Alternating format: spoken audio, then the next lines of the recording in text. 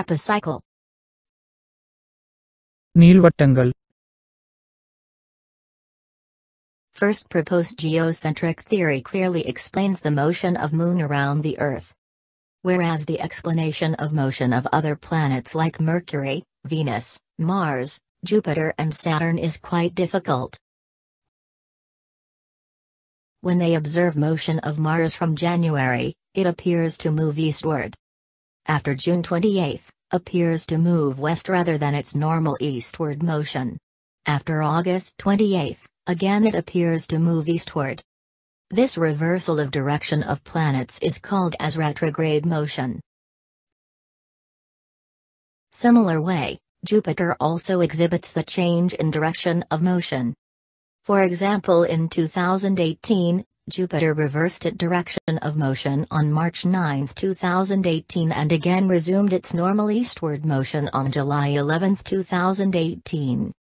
Next one, Jupiter is brighter than Mars.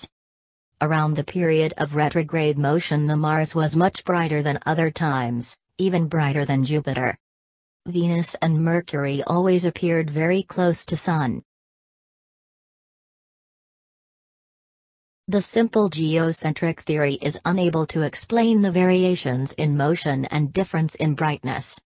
Hence a small change in geocentric theory is proposed and it is called as epicycle model.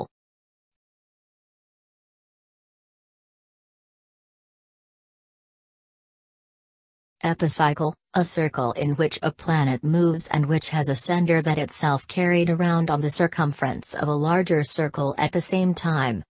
Ptolemy, 2nd cent, in Greece, Aryabhata in India and others used this epicycle model to explain the motion of celestial objects.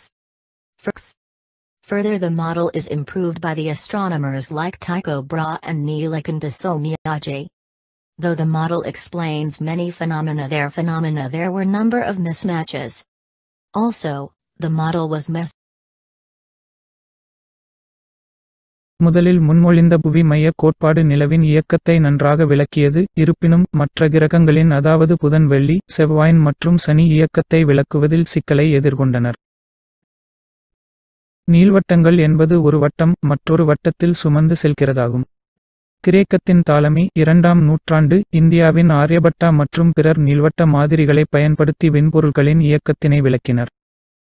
இந்த மாதிரியை பயன்படுத்தி பல நிகழ்வுகள் விளக்கப்பட்டிருந்தாலும் இது சிக்கலாகவும் பல பொருத்தமின்மைகளும் இருந்தன.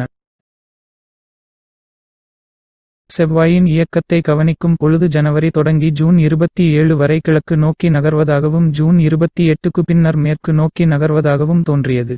August 28ஆம் தேதி மீண்டும் அதன் பாதையை மாற்றி கிழக்கு நோக்கி நகர்வதாக தோன்றியது.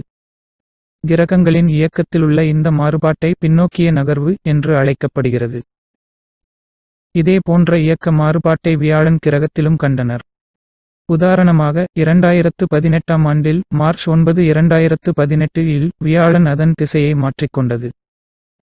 2018ஆம் ஆண்டு ஜூலை 11ஆம் தேதி தனது வழக்கமான கிழக்கு பயணத்தை மீண்டும் தொடர்ந்தது. செவ்வாய் கிரகத்தை விட பொதுவாக வியாழன் பிரகாசமானது. எனினும் செவ்வாய் கிரகத்தின் பிற்போக்கு இயக்கத்தின் காலம் முழுவதும் வியாழனை விட அது பிரகாசமாக இருக்கிறது.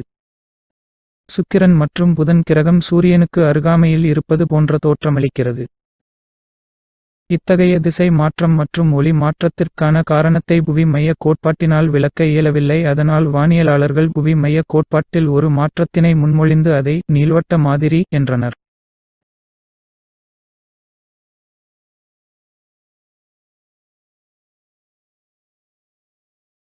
We will meet in another topic.